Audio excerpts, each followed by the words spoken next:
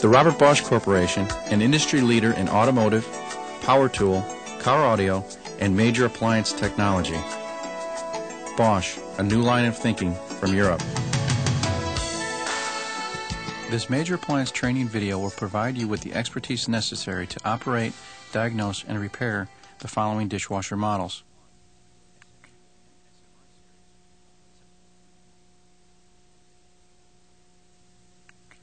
The number designated for appliance color is as follows: 2 for white, 4 for almond, 5 for stainless, and 6 for black. To begin, we will demonstrate the operation of each dishwasher model series. The SHU 3 Series control panel consists of a timer knob, on-off button with LED indicator, and a 3-program selector featuring power scrub, regular wash, and rinse and hold. To operate a 3 Series dishwasher, select a program, depress the on button illuminating the LED, then turn the timer knob to the start position. Please note, on all dishwasher models, if the door is open during mid-cycle, the on button must again be depressed to restart the program. The SHI or SHU 4 Series control panel consists of an on-off button, a 4-program selector featuring Power Scrub Plus, Scrub Wash, Regular Wash, Rinse and Hold, and 3 Cycle Progress LEDs. To operate a 4 Series dishwasher, turn the unit on and select a program, illuminating that program's LED. As the program advances, the Cycle Progress LEDs will indicate the program's position within the cycle. To change the program of any electronic series unit, press the desired program button twice. To cancel the program on a 4 Series unit, depress the Power Scrub Plus and Regular Wash buttons both in at the same time and hold until the clean LED illuminates. The SHU 5 Series control panel consists of an on-off button, countdown display, delay start button, a 5-program selector featuring Power Scrub Plus, Scrub Wash, Regular Wash, Delicate Econo, Rinse and Hold, and a refill rinse agent LED. To operate a 5 Series dishwasher, turn the unit on and select a program, illuminating that program's LED. As the program advances, the countdown display indicates the approximate time remaining in the program.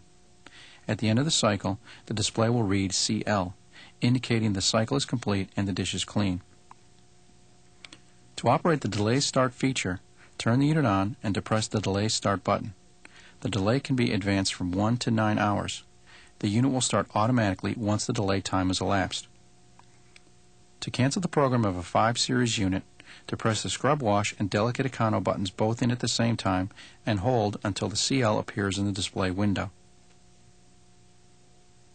The SHI or SHU 6 Series control panel consists of an on-off button, countdown display, delay start button, top rack wash button, a 6-program selector featuring Power Scrub Plus, Scrub Wash, Regular Wash, Delicate Econo, Quick Wash, Rinse and Hold, and a refill rinse agent LED.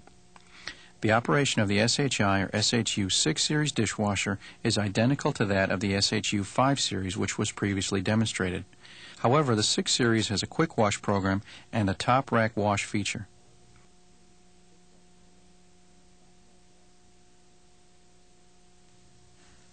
Rack configurations for individual models can vary. However, each rack is constructed from a steel wire grid with a gray nylon outer covering. Rack rollers for both the upper and lower racks are a press-fit design, making for easy removal and replacement. To adjust the height of the upper rack or to remove the rack from the unit, fully extend the rack, then lift up on the rack until the front, then rear wheel sets disengage from the rail. Attached to the upper rack is the upper spray arm assembly. The upper spray arm assembly can be removed from the rack by disengaging the rear tension clip,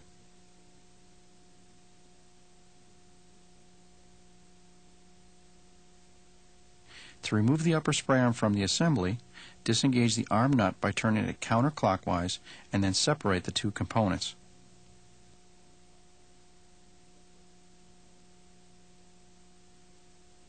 With the exception of the rack system, all dishwasher models covered in this training video have identical interior features. Those features are model and serial number tag, upper rack rails and guide rollers, filter basket assembly and filter screen, lower spray arm and feeder tube, strike plate, door gasket, and dispenser housing. Located on the right-hand side of the inner door is the model and serial number tag. The model and serial numbers are located on the tag within the black box. The model number for this unit is, with a serial number of. The upper rack rails can be removed from the unit by disengaging the rear end cap. To remove the end cap, apply outward pressure to the cap's top tab, unclipping the cap from the rail. Now, slide the rail out from the upper rack guide rollers.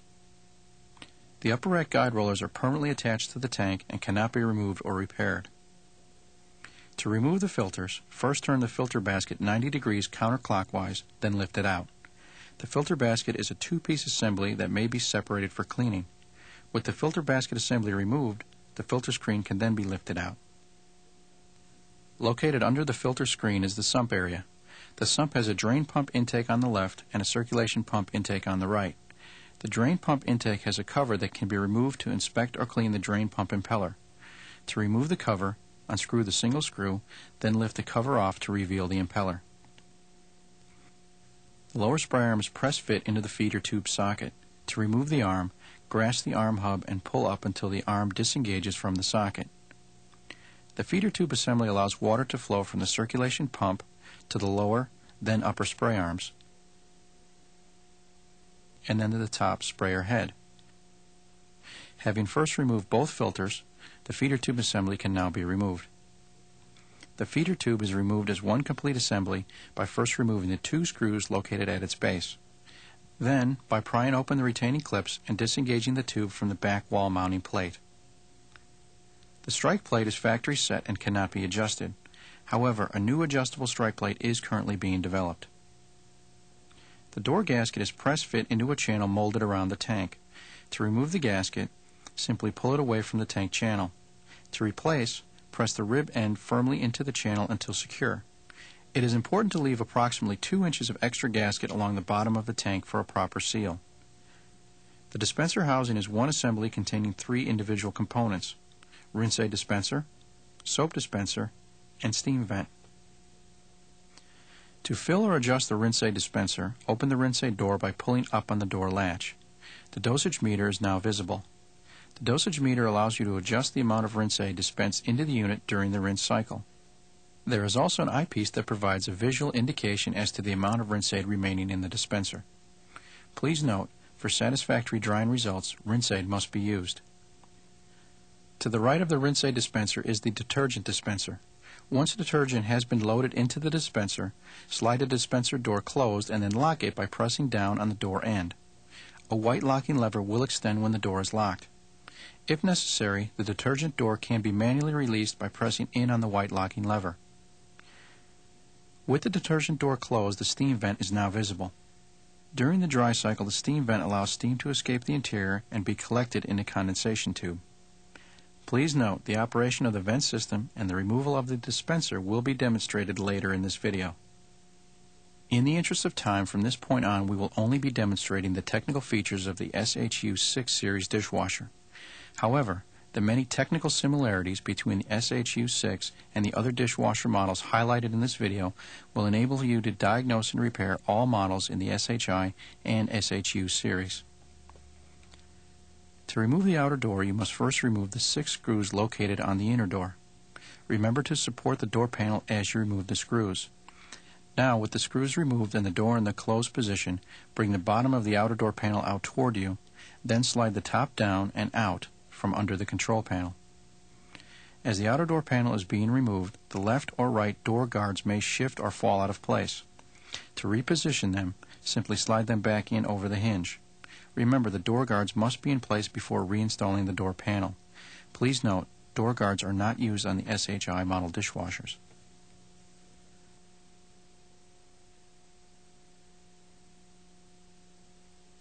Located on the inner door is the steam vent tube and dispenser assembly. During the dry cycle, steam is drawn into the vent tube where it recondenses and the resulting water then drains out from the tube. The vent tube is press-fit along the right side of the door with the gasket where the tube meets the dispenser. To remove the tube, clip the wire harness wire tie and peel back the plastic shield. Disengage the vent tube from the door by pulling it toward you, then slide the tube out from the dispenser. The dispenser assembly can be broken down into four main components: reed switch, actuator, actuator arms with springs, and the dispenser housing. When the dispenser requires rinse aid, a magnetic float will draw the reed switch contacts together, completing the circuit and illuminating the refill rinse aid LED. To remove the reed switch, first disconnect the wiring connector. Now, while pushing in on the small locking tab, remove the reed switch with the needle nose pliers. To reinstall, slide the switch back into position until it locks and replace the wiring connector. The dispenser actuator will energize and reset twice during a cycle, energizing first to open the soap door, then energizing a second time to dispense rinse agent. To remove the actuator, disconnect the wiring connector. Now, using a small screwdriver, release the locking tab and pry the actuator out from its housing. To reinstall, slide it back into place and replace the wiring connector. Actuator arms can be removed and replaced separately, or the complete dispenser assembly can be replaced. To remove the dispenser assembly, first remove the upper rack, dispenser wiring, and vent tube. Next, using a broad-tipped regular screwdriver, spread the top and bottom metal positioning strips away from the dispenser. Then apply light pressure to the dispenser and break the seal between it and the door.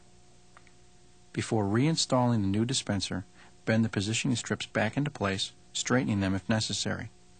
Now insert the new dispenser, making sure the positioning strips fit snugly against the dispenser body. The dispenser gasket will make a watertight seal, so no sealant is required.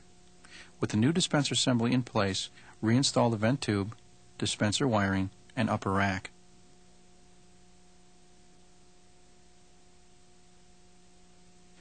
The control panel can be removed from the dishwasher as a complete assembly, but in order to do so, the outer door must first be removed. Please remember, you cannot remove the control panel without first removing the outer door. Now, with the outer door removed, remove the 6 remaining control panel screws from the inner door. With the screws removed, bring the control panel assembly down, turning it over to reveal the component wiring. Make sure to cradle the console so as not to scratch it. Now remove each wiring connector. Remove the connectors by pressing in on the connector tab and then sliding each connector off the board. Now that the console has been removed from the unit, it can be separated into 2 assemblies. First, remove the 2 retaining clips, located one in each corner. Now undo the 2 outer and 2 inner console locking tabs. Then separate the console frame from the console. The console face has an on-off button which can be removed by pressing down on the 2 retaining tabs and then sliding the button up and out. The selector buttons are removed by lifting them up and then off their mounting pivot. The console frame houses 3 components: the control unit, door latch mechanism, and on-off switch. To remove the control unit, press in on the 3 positioning tabs and bring the control unit down and out from the frame. Please note, after you install the new control unit and power has been restored to the dishwasher, the control unit must be reset by pressing the 2 appropriate program cancellation buttons. To remove the door latch mechanism, pry the 2 metal locking tabs up, then slide the door latch down. Now turn the frame over and remove the on-off button resetting lever. To remove the on-off switch, bend the single locking tab down, then slide the switch up and off. Then remove the on-off resetting lever. To reinstall the console assembly, combine the console and console frame and reattach the wiring connectors, which for ease of service have been notched and cannot be incorrectly inserted. Then install the complete assembly back onto the unit and secure.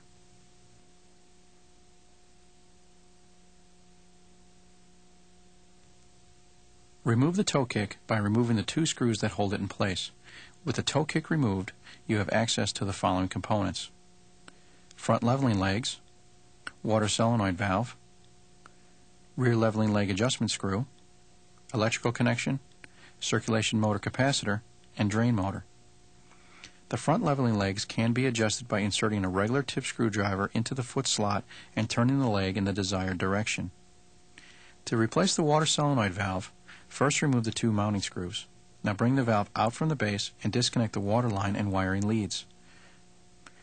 The rear leveling leg adjustment screw allows you to adjust the rear leveling leg from the front of the unit. turn the screw clockwise to extend the leg and counterclockwise to retract. Electrical connections are made wire to wire and held secure by wire nuts. For proper dishwasher operation, always make sure the polarity is correct. The start capacitor for the circulation motor can be removed from the front by loosening the 13 mm securing nut and then removing the two leads. To provide the required access for drain motor removal, always remove both the outer door and lower access panels.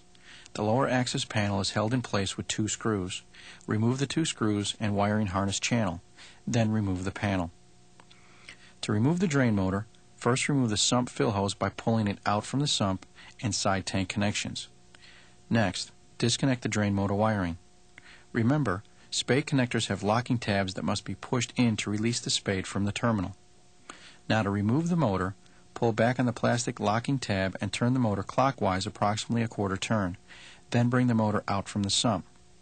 Note the three positioning slots that lock the motor to the sump tabs.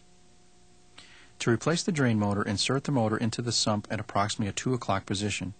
Some inward pressure will be needed to seat the seal as you lock the motor into place. Then turn the drain motor counterclockwise until the positioning slots lock back over the sump tabs, and the plastic locking tab snaps back into position. Now replace the wiring and sump fill hose. From this point forward, all service procedures demonstrated in the remainder of this training video will require that the dishwasher be disconnected and removed from the cabinet for servicing.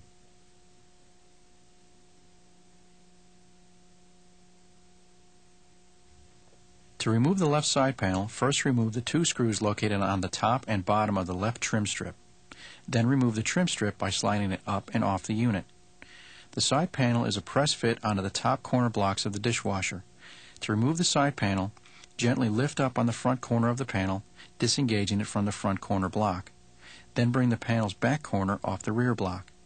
Now bring the panel out from the unit about 45 degrees and then lift it out from the base lip.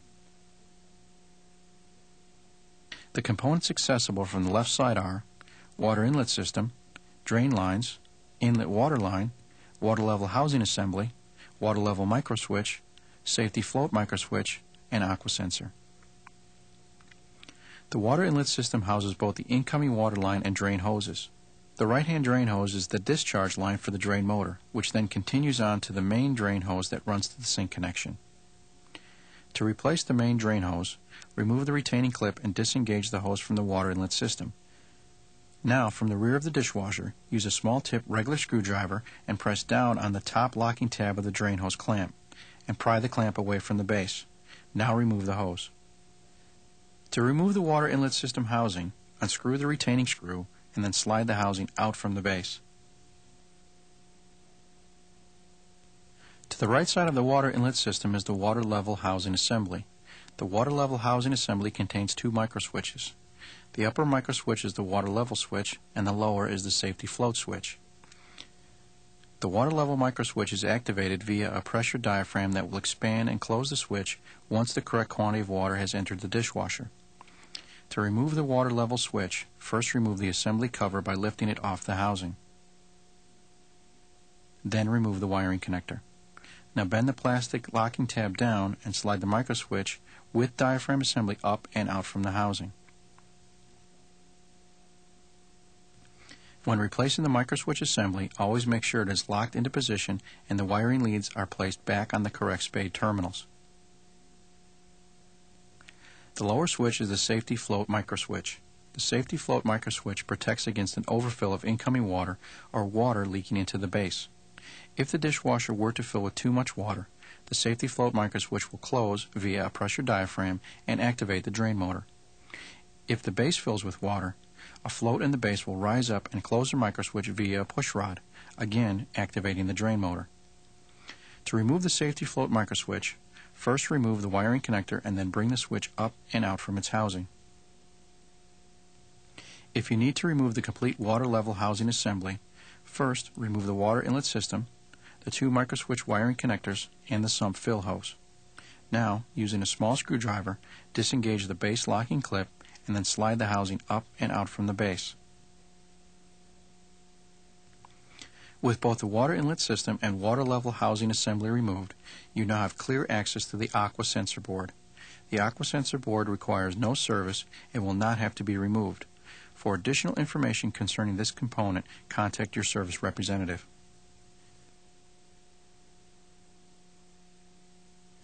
To remove the right side panel, follow the same steps that were previously demonstrated for removal of the left side panel. The following components are visible from the right side: circulation motor, heater, wiring connectors, flow switch, and NTC thermistor. The circulation motor and heater assembly cannot be removed from the side, but are accessible for voltage or continuity testing. To replace either of these two components, the dishwasher base must be removed. Removal of the base will be demonstrated later in this video. To remove the wiring connectors, insert a small regular tip screwdriver along the connector side. Press in on the locking tab, moving that corner up. Now unlock the opposite corner and then slide the connector out from its housing. Located between the two heater terminals is the flow switch. In the event that water does not flow across the heating element, the flow switch will disable the element. To remove the flow switch, bring the bottom of the switch out from its base, unhook the side tabs, and then lift the switch out. Located on top of the heater assembly is the negative temperature coefficient device, also known as an NTC. The NTC uses a variable resistor to control wash and rinse water temperatures. Also combined within the NTC is a standard high-limit safety thermostat set to 185 degrees Fahrenheit. Removal of the NTC first begins by removing the lower spray arm, filter basket, and screen. Then by removing the two screws that attach the feeder tube to the sump, along with the two sump clamps. Now, on the right-hand side only, remove the three base mounting screws, two screws in front and one in the rear. Next, unhook the hinge pulley arm from the hinge by lifting it off. Lay the dishwasher on its left side, grasp the base, and bring it away from the tank approximately 3 inches. Place a block between the tank and base, holding the base in this open position. Now reach in and grasp the sump assembly, moving it down and away from the tank, about 1 to 2 inches. The NTC is held in place with two locking tabs. Release the tabs and remove the NTC by pulling it out from the heater assembly. When inserting the NTC back into the heater assembly, make sure the gasket seats and the NTC is locked down under the tabs. Now remove the block and insert the base back onto the tank, and reattach the pulley arm to the hinge. Then bring the dishwasher back to an upright position. Before installing the base mounting screws, check inside the dishwasher to make sure the sump gasket is in place and properly seated. Then replace the two sump clamps, feeder tube, filters, and spray arm. Then replace the three base mounting screws.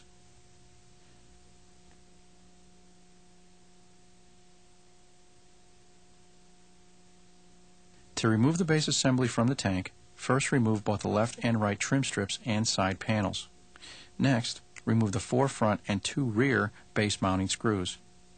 Now on both the left and right sides, remove the hinge cover from the frame and unhook the hinge pulley arm from the hinge by lifting it off. Then remove the 2 wiring connectors. Now, from the front of the unit, remove the sump fill hose and the 2 drain motor wiring leads. Then slide the 3 electrical box wires out through the rear of the box and also remove the electrical box ground wire. Lay the dishwasher on its back, being careful not to damage the drain hose. Then, using a small screwdriver, remove the door springs by prying the spring plate out from the base. Note the way the door spring cord attaches to the spring.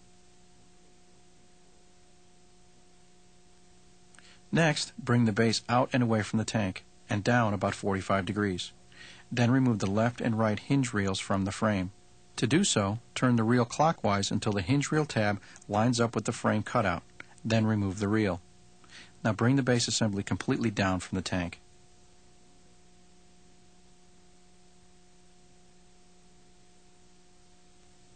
With the base removed, you will have access to the following components: circulation motor, actuator for top rack wash, and heater assembly. To remove the circulation motor and pump assembly, disconnect the 4 wire leads, then grasp the motor and turn clockwise a quarter turn until the motor stops. Now remove the motor from the front pump housing. The front pump housing will remain in place when the motor is removed. With the motor removed from the unit, separate the motor from the rear pump housing. To do so, first remove the impeller by placing a block in the rear of the motor and then turning the impeller counterclockwise. Now remove the rear pump housing. To remove, turn the housing clockwise and lift off. Located on the rear pump housing is the pump seal. The pump seal is a press fit and can be easily removed and then pressed back into place. With the motor and rear pump housing reassembled, you can replace the motor. To do so, first locate the key square on the front pump housing. This key square will insert into a notch on the rear pump housing. Line up the key square with the notch and then mate the two halves of the pump housings, pressing firmly to compress the seal. Make sure you support the sump as you apply pressure. Then turn the motor counterclockwise until secure. Now reattach the wiring leads. The lower actuator is used to control the top rack wash feature and is only available on the SHU 6 series dishwasher. To remove the actuator, remove the wire connector and then pry the actuator out from its housing. When replacing, make sure the actuator's arm is properly inserted back into the gate. To remove the heater assembly, first remove all wire leads and the two securing screws. Note that a washer is used on the right-hand screw. Now, release the single locking tab and while holding the tab open, bring the heater assembly up on the left side, disengaging the heater's two discharge outlets from the sump. Then bring the heater out from the circulation pump. The heater is a flow-through design, taking water in from the circulation pump and then sending it out the two discharge outlets to the upper and then lower spray arms. To reinstall the heater assembly, slide the heater into the circulation pump first, then bring the heater down and seat the two outlet gaskets back into the sump. Make sure all three gaskets are secure and the locking tab is in place. Then replace the two screws and wiring connections.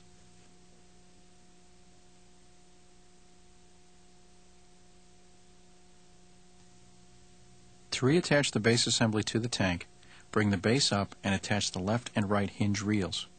Insert the hinge reel key into the frame cutout and twist counterclockwise into position. Note that the hinge reel has a bumper that faces forward when the reel is replaced. Now bring the base into position and onto the frame, making sure the circulation motor, sump, and the sump drain hose seat properly back into the base. Attach the left and right hinge pulleys to the hinge arms and then slide both door springs back into place along the bottom of the base. With the dishwasher back in an upright position, insert the electrical lines back through the electrical box and attach the electrical box ground wire, drain motor wiring leads, and reinstall the sump fill hose. Then reinsert the two wiring connectors back into the base, install the right and left hinge covers, side panels, and trim strips. Now reinstall the two rear and the four front base mounting screws. The Robert Bosch Corporation would like to thank you for taking the time to view this training video. If you have any questions regarding the diagnosis or repair of any Bosch appliances, please contact your local Bosch representative or the Bosch Customer Service Department.